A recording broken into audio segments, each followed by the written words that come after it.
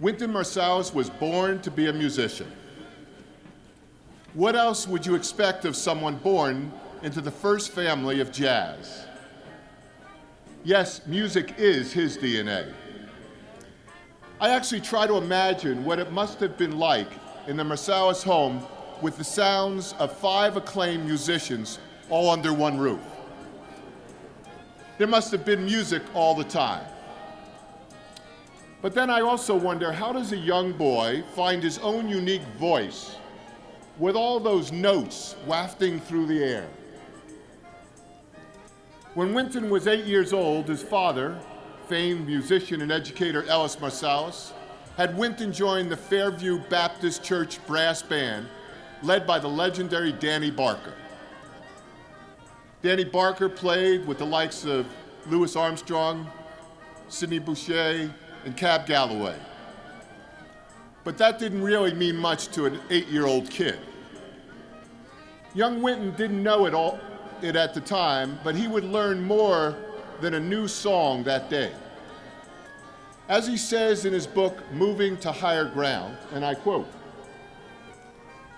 "That day, he taught us the most profound lesson about playing jazz and about the possibility of a life of self-expression and mutual respect that I've ever encountered.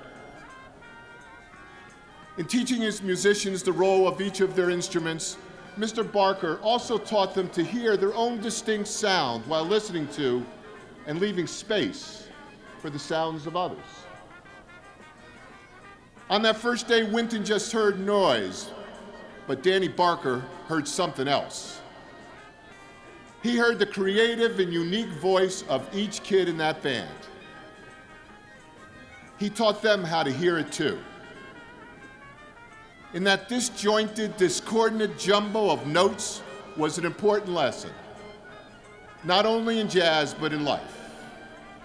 And I quote, respect your own creativity and respect the creativity and creative space of other people.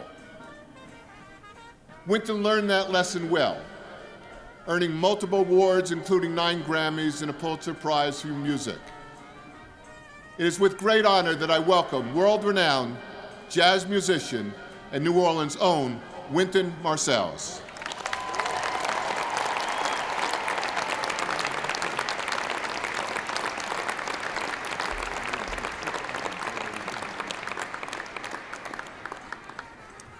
Thank you very much, President Cowan,